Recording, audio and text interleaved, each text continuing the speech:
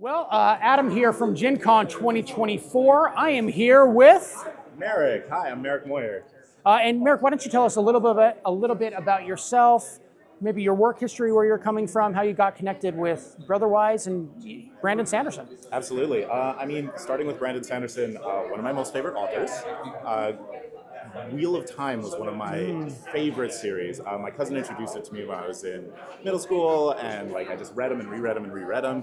Brandon Sanderson obviously took over the series when Jordan tragically passed away, and I was like, wow, this was pretty good. Maybe I should check out this Brandon Sanderson guy and read a little bit more of his stuff. Started with Mistborn, was hooked. Found Stormlight and have read and reread the books many, many times.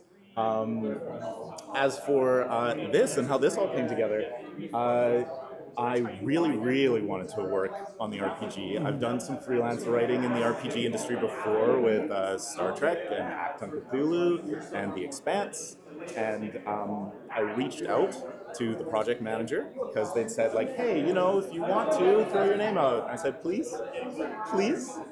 And they gave me a shot. They asked to see some of my writing. They liked it. They brought me in to work on the Stonewalkers adventure.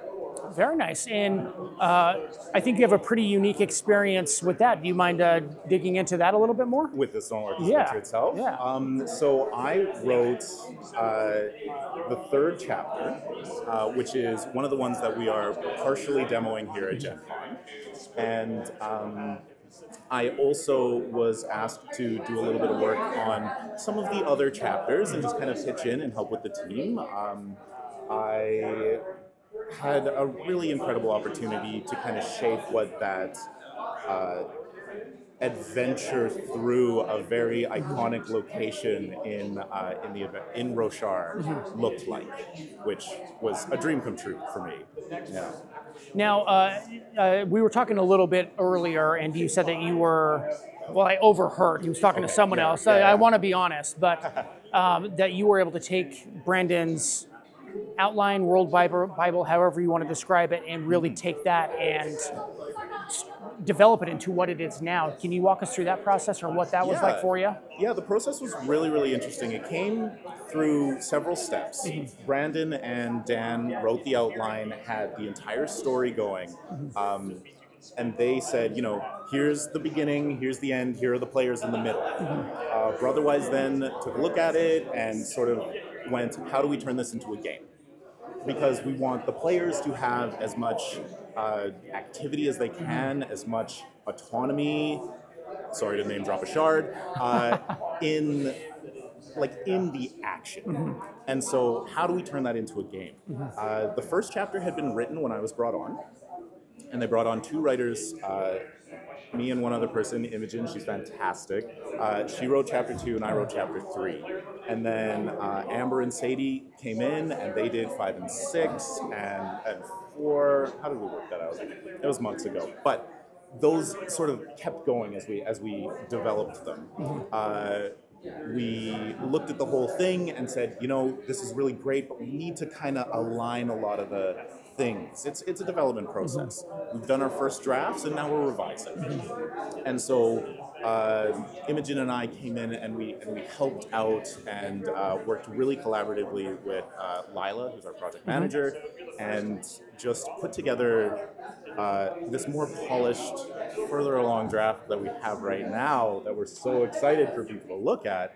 I was really excited to come in and do a little bit of work on chapter 6 on the finale, and work up chapter 3 a little bit more.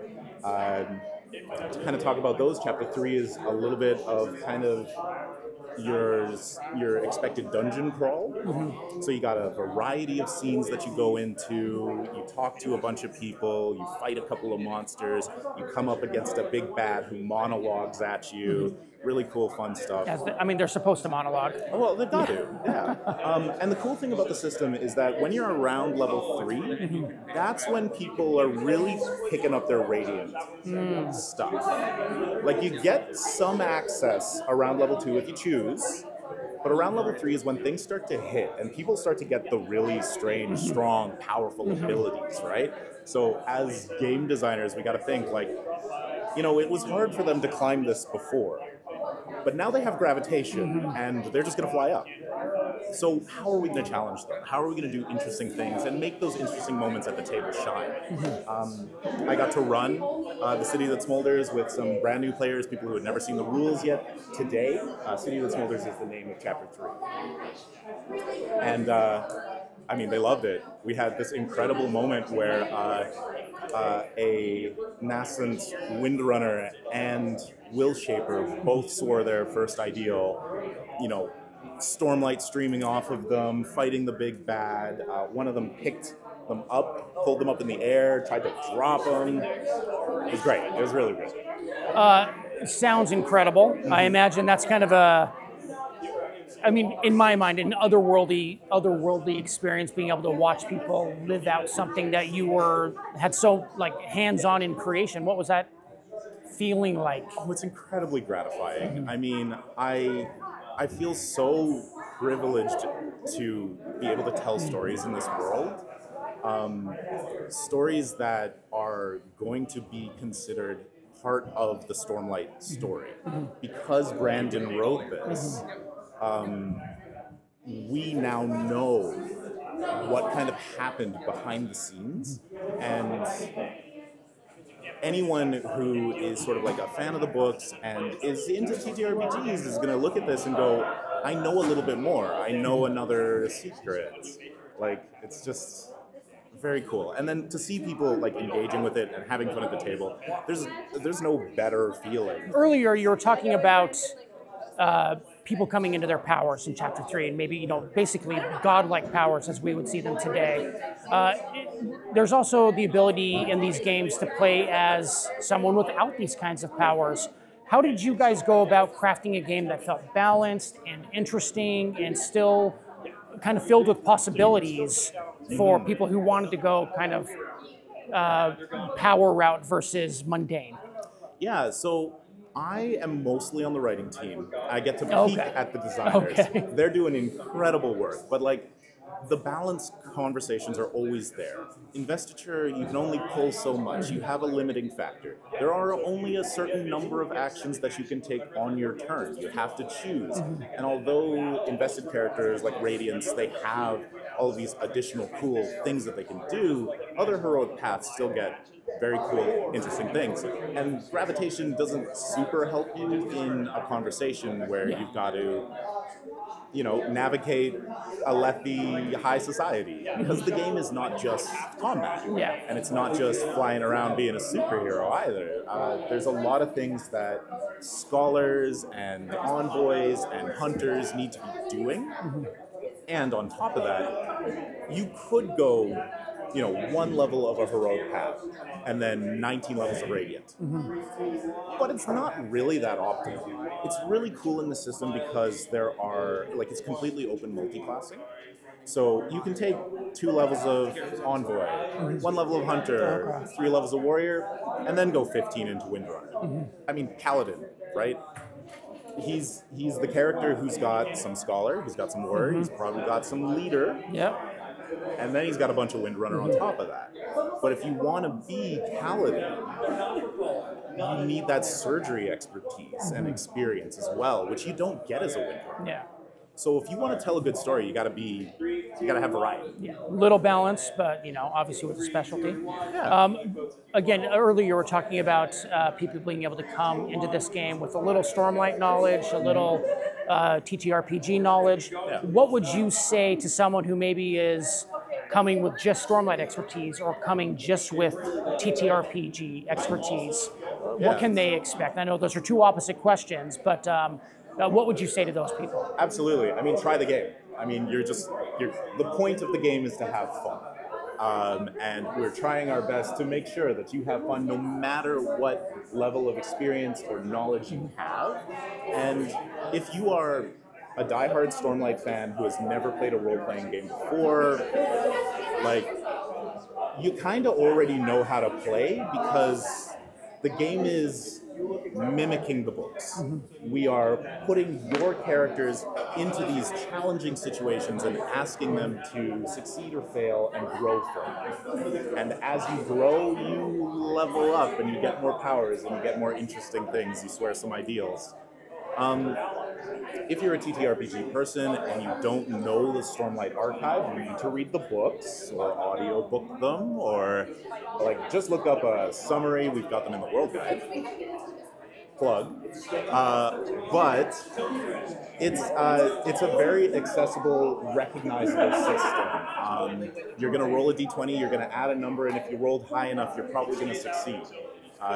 We've got the cool plot die, which people have probably heard a lot about, but gives you gradations of success and narrative, where you can succeed with a consequence, or you can fail with opportunity. And the system is very flexible, very kind of choose your own complexity as well. Okay. Because if you are someone who loves TTRPGs, doesn't know Stormlight, and just kind of wants to play, stick with the heroic paths. If you really like complexity and coming up with a whole bunch of different options, go with a Radiant path and beg your GM to let you take multiple Radiant paths. Oh, that's fun. I mean, it's not technically a rule, but I'm not going to stop you. I'm not in charge of you.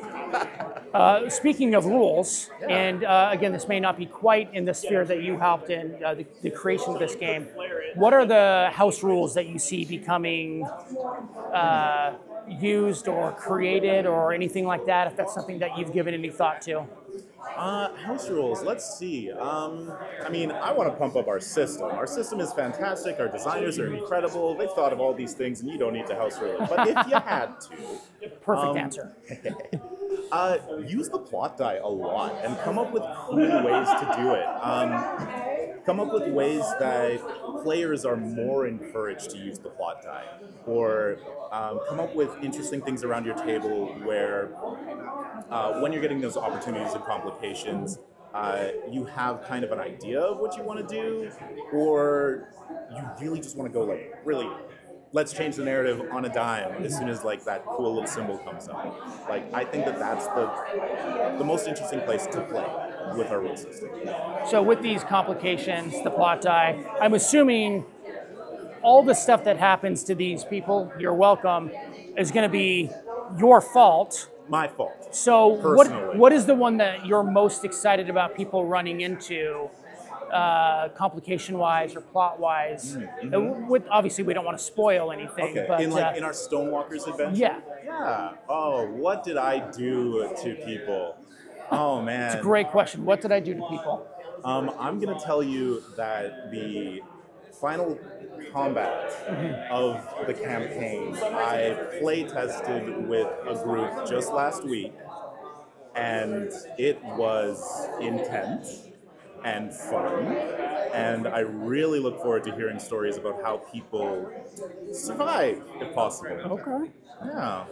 Have there been, I know you've been running the game a lot these last couple days here at GenCon, has there been anything that's really taken you by surprise or maybe out of the box thinking? Again, this might not make it because it could be spoilery, but curiosity question. Yeah, I've got one that is not a spoiler. It was a character's action that was fantastic. We were playing the Bridge 9 Level 1 adventure, and the character who was an agent, so again, not a Radiant, a Level 1 character, no invested abilities, decided that he was going to sprint forward and slide underneath his friend's legs to land a kick in the softer portions of a Parshendi warform, and rolled incredibly, got the hit, the cheap shot stunned the Parshendi, but, you know, I said, that's pretty risky, let's raise the stakes, caught the complication, and the Parshendi, completely stunned, landed right on top of him,